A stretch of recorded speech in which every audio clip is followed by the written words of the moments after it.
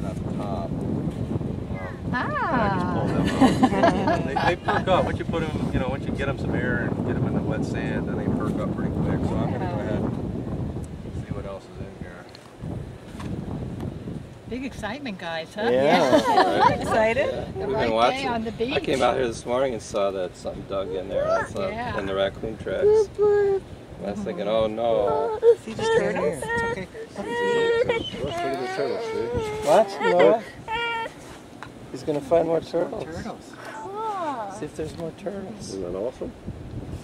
So are they making their way up to the top take a picture. already, or not? They're still down there. You know, it's hard to tell exactly what happened, but Yeah. I mean, typically they're all hatching right about the same time. But, Well, I looked down there this morning just when the sun came up. There was no turtles down there. It was just like, Does somebody want to put on a glove and place them in the bucket as they pull them out?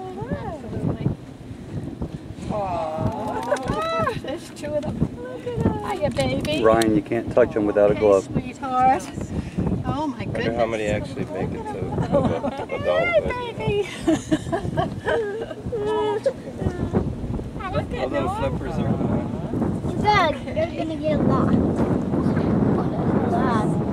That's pretty a lot.